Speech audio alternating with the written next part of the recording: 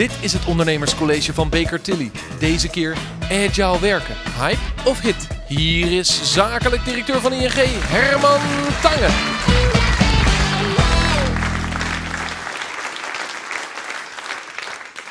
Hallo allemaal, erg leuk om hier te zijn en jullie mee te nemen in het verhaal over agile werken bij ING.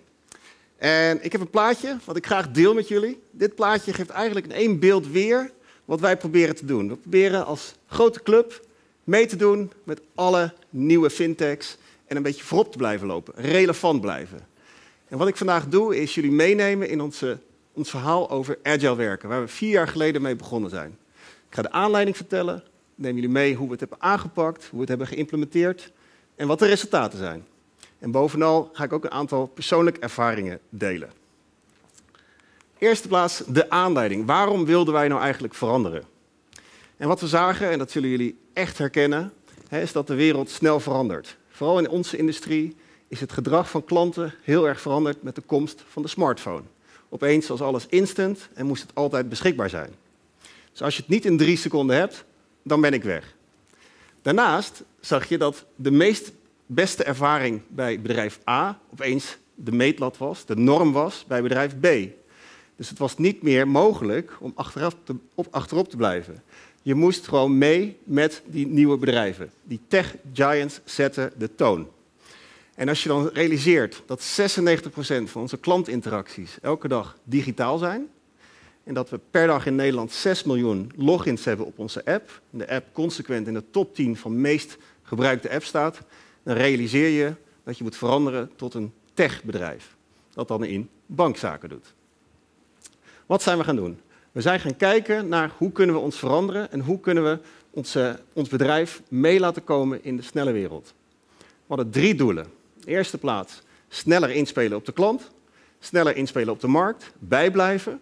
De tweede plaats, efficiency, kostenbesparing, minder handovers, minder overleggen en sneller acteren. En ook een hogere betrokkenheid, of moet ik zeggen, bevlogenheid bij medewerkers. Trots op je bedrijf en inspelen op de wensen van je klant. Hoe hebben we dat aangepakt? We zijn eigenlijk gaan kijken bij al die techbedrijven. Hoe organiseren zij zichzelf? Welke technieken passen ze toe? En een bedrijf als Spotify was echt ons voorbeeld. En we zijn daar echt gaan kijken hoe zij hun bedrijf hebben opgebouwd als snelgroeiend techbedrijf. En waar we achter kwamen eigenlijk 3 dingen. 3 dingen die zij extreem goed doen. In de eerste plaats zijn ze er helemaal op gericht om te leren door te doen. De beste manier om te leren is doen. En experimenten uitvoeren. Gewoon proberen. Kijken hoe klanten reageren. Daarnaast vernieuwen ze heel snel. Heel veel iteraties en heel snel kijken van wat werkt wel en wat werkt niet. En vooral het laatste was voor ons een groot probleem in die tijd. Omdat wij zoveel verschillende afdelingen hadden en zoveel handovers. Van marketing die een idee heeft, naar product management die het uitwerkt, naar IT die het moet programmeren en dan weer terug. Die feedback loop was heel lang en heel langzaam. En dan weet je eigenlijk niet waar je aan werkt, want het verzandt in een grote machine. Dus die bedrijven die zijn supersnel in vernieuwen. En ze stoppen niet voordat het werkt. Ze realiseren zich ook dat perfectie de grootste vijand van goed genoeg is. Maar ze zijn altijd bezig met die next step. Altijd weer een beetje beter maken. En daar accelereren ze in. Dus die 3 lessen leerden we van die bedrijven. Toen hadden we zoiets van, oké, dat gaan we toepassen. We willen daar ook een stap mee zetten. En we zijn gaan veranderen. We zijn agile gaan omarmen op een hele grote schaal. In die tijd, het was 2015, toen volgde INSEAD Business School ons heel nadrukkelijk. Die zeiden, jullie zijn bezig met de grootste agile transformatie in Europa. En wat jullie doen is heel bijzonder. En wij hadden zoiets van, ja, maar we moeten. We gaan met de hele club. En het ging om totaal 3.500 mensen die naar die agile-organisatie gaan. Ik ga jullie nu een filmpje laten zien die kort vertelt hoe wij agile werken. ING became the first bank in the world to adopt the agile way of working. And if you truly embrace the agile way of working as an organization, you say goodbye to trusted structures. It's a bold move. Your goals change, and so do your ways of managing and organizing. Your values change, and you communicate differently. Agile working is a mindset. You don't act agile, you are agile. You need to trust each other, take responsibility, and make things happen.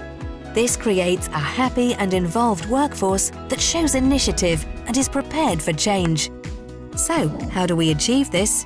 We work in squads, small autonomous teams with end-to-end responsibility for their own customer-related purpose. Our squads consist of different disciplines: customer journey experts, data analysts, IT developers, and UX designers. The product owner oversees the squad's work and takes responsibility for the output. Agile coaches secure the squad's culture, skills, and way of working to ensure they operate as a high-performing team. Squad members share expertise and develop their craftsmanship within a particular chapter. For example, the data analyses chapter or product management process chapter. The chapter lead secures the personal development of the chapter members and helps define how to get a job done. And how do we achieve cohesion between squads? That's where tribes come in, a set of squads with a related purpose. For example, we have the Service Tribe Daily Banking and a Service Tribe Mortgages.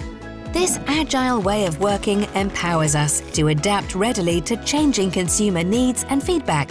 It makes us faster and more innovative. And most importantly, it makes us more attractive to customers and employees. What does or does not work is a matter of trial and error. Agile working lives up to its name. Nothing is carved in stone. That's the essence of our way of working at ING. We are already agile in the Netherlands. Now, we're rolling out our new mindset globally. Ja, dat is in een notendop agile werken. En ik kan me voorstellen, heel veel jargon, heel veel termen. Het zijn eigenlijk termen die we hebben overgenomen van Spotify. En op een gegeven moment, na een paar maanden, waren die zo erg ingeburgerd dat we zoiets hadden van, we houden die namen. Maar het gaat er eigenlijk om dat je werkt in multidisciplinaire teams. Teams opgesteld uit verschillende disciplines. IT'ers samen met niet-IT'ers werken aan een oplossing voor klanten. Een betere zoekfunctie, een betere hypotheekaanvraagproces. En waar je vroeger projecten had om al die expertise bij elkaar te hebben, is nu het squad eigenlijk je centrale unit waar je werkt aan die opdrachten. In totaal ING Nederland, België samen 600 squads. En als je dan kijkt naar wat de essentie is van dit model, dan wil ik eigenlijk 3 dingen aanstippen. In de eerste plaats het purpose van het squad. Je doel van je squad, gebaseerd op prioriteiten van ING en dan vertaald naar wat het squad aan gaat werken. Daar hebben zij eigenaarschap op. Daar gaan zij voor. Dat is hun doel.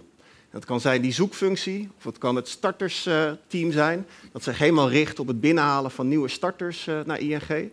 Zo zijn al die squads allemaal intensief bezig met een intrinsieke motivatie om het beter te maken voor die klant, om het beter te maken voor ING en samen dat doel te bereiken. Dus purpose is het eerste belangrijke onderwerp. Het tweede belangrijke onderwerp is autonomie. En als je naar psychologie kijkt, dan is autonomie een heel wezenlijk iets voor mensen.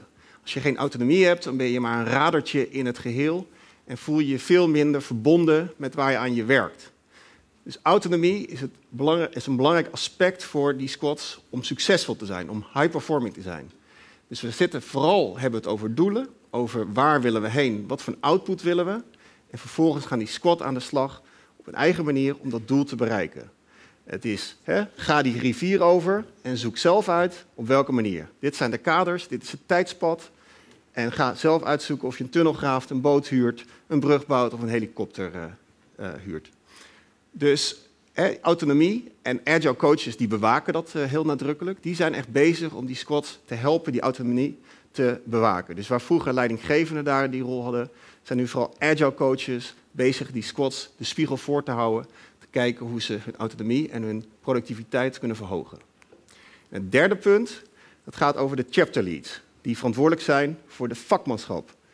Digital marketing of de beste front-end developers. Of hoe doe je nou eigenlijk data-analyse? Al die vakgebieden in ING, daarvoor zijn chapter leads bezig om in hun chapter die vaardigheden te verbeteren. En continu beter te zijn dat beter te maken. En vervolgens pas je die vaardigheden toe in je squad. Het hoe zit in het chapter, het wat zit in het squad. En zo met drie kernelementen proberen we elke dag een stapje beter te worden en het bedrijf vooruit te helpen. Wat we ook hebben gedaan is onze werkomgeving aanpassen. Waar het in het verleden grijs en grauw was, met lange gangen met spreekkamertjes, waar allerlei stuurgroepen vergaderden over projecten, die soms niet van de grond kwamen en soms wel, zie je nu open ruimtes, een squad met zijn eigen omgeving, kunnen ze zelf aankleden en natuurlijk heel veel post-it notes. Dus alles is visueel. We zetten de targets erin, we kijken hoe we de klanten ontwikkelen, we zien klantenfeedback, alles wat maar met ons squad en ons werk te maken heeft.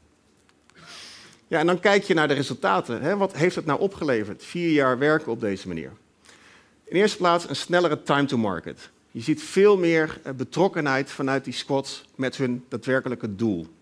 Nog even naar het startersquad. Dat zit een paar keer per maand in de verschillende steden, dicht op starters, in die regiogebouwen, in een starters-hotspots, om maar te praten over, hey, hoe ervaar je de service, wat wil je meer, hoe zag je die campagne, wat kunnen we anders doen. En omdat ze zelf kunnen aanpassen en ze kunnen end-to-end werken, zijn ze ook veel beter in staat om in te spelen op die behoeftes. Want ja, ze hebben het gehoord, ze kunnen het zelf aanpassen, ze hoeven niet langs allerlei afdelingen, nee, ze kunnen zelf aan de slag. Dus sneller inspelen op die markt en snellere time to market. Dan minder organisatiesilo's en handovers. Nou, ik vertelde het al, Tayloriaans, allemaal vanuit een specialisme, daar kwamen we vandaan. Product management, marketing, channel management, IT. Dat zit nu allemaal in één zo'n squad. En je kan heel snel schakelen met je buurman, want die kan het meteen aanpassen in de software. En de releases zelf doen. Dus minder silo's, minder handovers. En duidelijk meer snelheid. De medewerkerstevredenheid, de betrokkenheid, de bevlogenheid, stappen omhoog gemaakt. Ik heb 1 voorbeeld. BCG nam een bedrijf uit Amerika mee om het te laten zien. Want die zeiden van, hey, dat is groot hoe ING dat aanpakt. Zij stond in tranen toen de vraag gesteld werd, hoe heb je het zelf ervaren? En wil je nog terug naar de oude organisatie? En ik kan je vertellen, zij was echt heel emotioneel over, nee, daar wil ik nooit meer naartoe. Ik zit nu echt aan de knoppen, ik kan nu zelf impact maken, ik voel hem. En uiteindelijk zijn we een stuk kleiner geworden. We hebben onze kostenbesparingsdoelstellingen gehaald. We zijn kleiner geworden, we zijn wendbaarder geworden. En ja, in die zin ook competitiever. Is er dan niks fout aan dit model? Natuurlijk wel. We hebben zeker onze uitdagingen. Als je kijkt naar al die squads, is het niet altijd mogelijk om end-to-end te werken. En zijn er afhankelijkheden van andere squads.